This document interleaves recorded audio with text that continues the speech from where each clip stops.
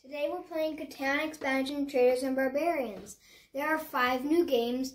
Also, there are a couple extra things to make the game more interesting. One of these extras that we're playing with is Harbor Master. It's just like Largest Army and Longest Road. It gives you an extra 2 victory points. So that's Harbor Master. One of the games is The Fisherman of Catan. What you'll need for this is you'll need this tile, and it replaces the desert. You'll also need these. They go around the board at the harbors. And you'll also need fish. We recommend putting them in a bowl so it's easier to collect from.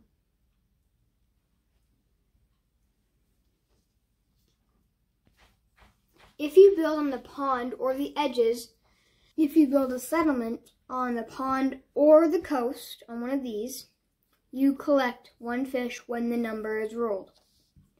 If you have a city on one of them, you get 2 fish when the number is rolled.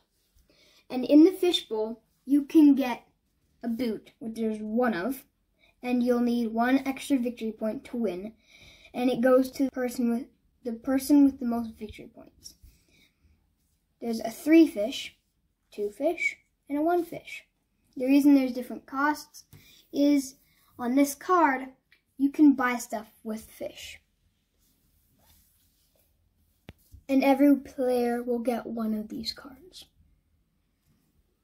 Check out our other video on how to play and have fun.